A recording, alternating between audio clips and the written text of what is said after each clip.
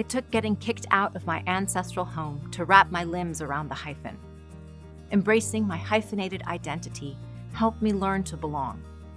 Hi, I'm Pardis Mahdavi, and I'm the Dean of Social Sciences at Arizona State University.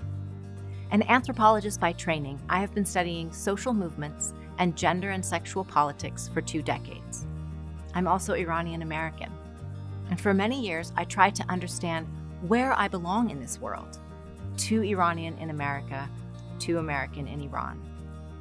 And so for many years I existed in a fog, betwixt and between, not belonging anywhere.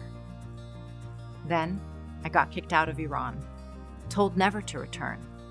It woke me up. I realized I would have to make spaces and languages where I did belong in the US. To do that, I had to embrace my many identities. I looked around and realized I wasn't the only one. Scholars and other hyphenated Americans were creating alternative spaces of belonging.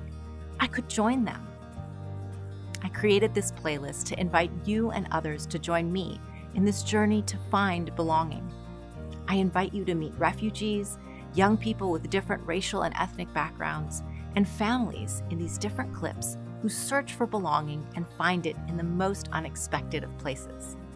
Listen as filmmakers, psychologists, anthropologists, and people of all hyphenated identities explore their many selves, helping us learn to make belonging as we embrace the authority that comes with living in the hyphen.